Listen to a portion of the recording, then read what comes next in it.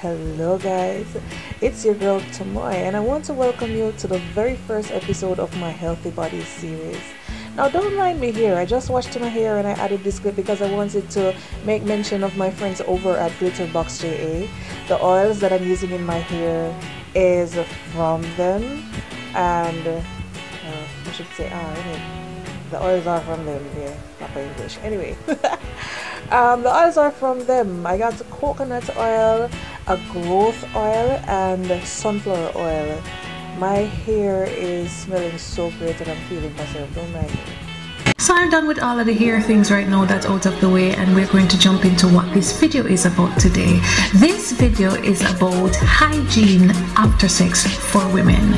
Now, a lot of women have spoken about the things you need to do. Not even women alone, a lot of people have spoken about the things you need to do before sex, how to get ready for it, how to smell good, how to taste good, and all of them things there, right?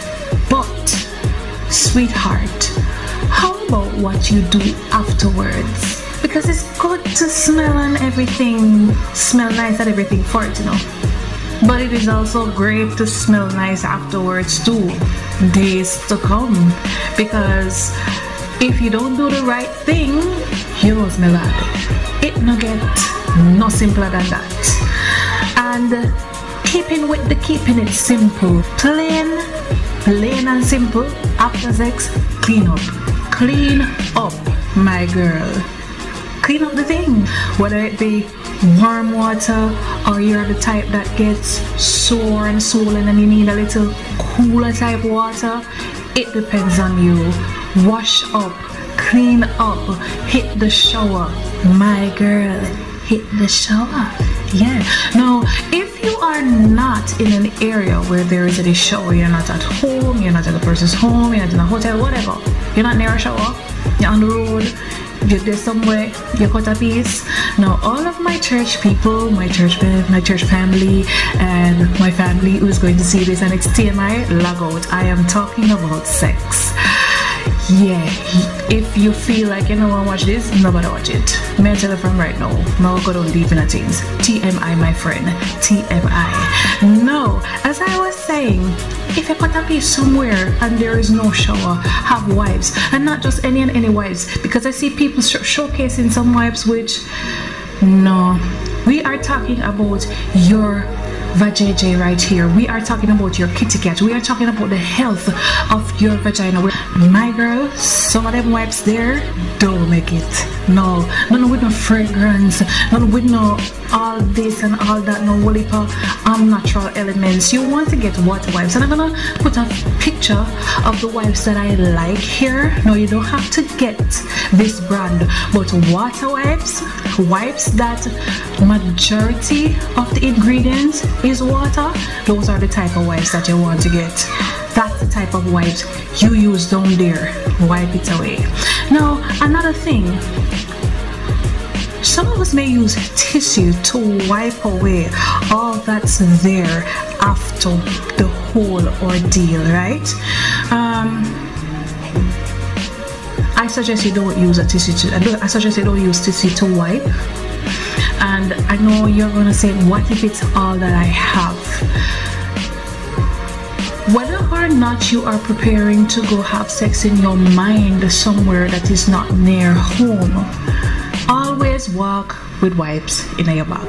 Because girlfriend, let me tell you something about not having wipes. You're gonna use the tissue and you're gonna wipe up, and don't then love say wipe from front to back, and so you wipe. When you wipe, not all tissues are great, and some leave behind little pieces, and each time you wipe, little pieces of tissues get left behind, and those after a while, you know, between peeing and this, and then you probably have sex and whatever, and that builds up a little piece of tissue, a little dirt, a little bacteria, and that finds its way out there. That also throw off your pH balance. That also can lead down the road to other bacteria where you don't want to have nothing to do with. So you want to keep that tissue and paper towel out of the way. You don't want to use them. Another thing to make note of is the type of soap that you use when you are washing up the vajayjay, and I suggest that after sex you use only your hands to wash up down there, because you will be more delicate, you will be feeling what you are doing, you will be in contact with yourself, and this is an intimate session. You want to have the most intimate feel, to touch and to feel and to take care of your girl at this time. Now, when you use soaps, use soaps that are colorless and fragrantless, and not just after sex. This is all times. We're going to be talking about soaps and all of that at some other time, but I suggest that you use soaps that don't have no whole heap of fragrance, soaps that don't have no coloring. White soaps are good, not just white soaps that don't have no whole heap of smell and unnatural elements in them. Use natural soaps to wash up the girl. Nothing will irritate her and all of them something there. Dry her properly. When you dry her, no wipe her if you don't have to. Pat her dry. Just like when you pee, I suggest you don't wipe the vagina like they must say front to back.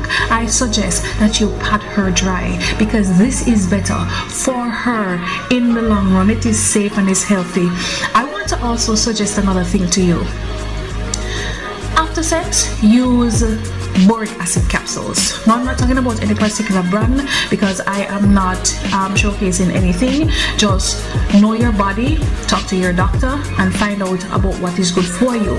Use boric acid capsules after sex. You might not have to use it the very same day, but the day after sex you can insert one, because guess what? It is better to prevent, right, than to cure, because you know what, yeast infection and all of them something they come and build up, and the smell gum and the smell is there and the pH balance off, and then at that time you're going to use the capsule, which it still works then, but it takes a little longer and we can do without the discomfort. So if the day after, if you can do it the same day or night, do it, but the day after, inserting one boric acid capsule, the suppository, is great for you.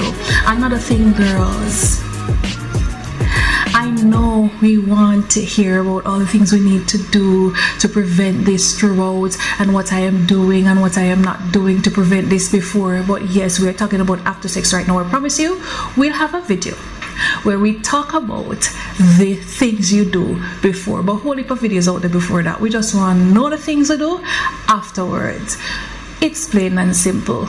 Clean up after sex, wash up after sex, and even if you cut a piece somewhere where it's not home and you use the wipes and all that, it's on a reach home, bathe, right?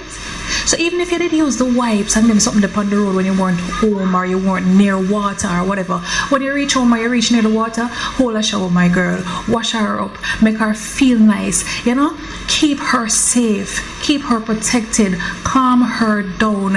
And another thing, right? Another thing, I know this is a before method, but my girl, nobody make no one tell you say, don't make no man tell you about how him like dirty vagina and dirty sex. You know why? Dirty vagina and dirty sex leads to yeast infection. Dirty vagina and dirty sex leads to dirty things and dirty smells. Yeah. Yeah.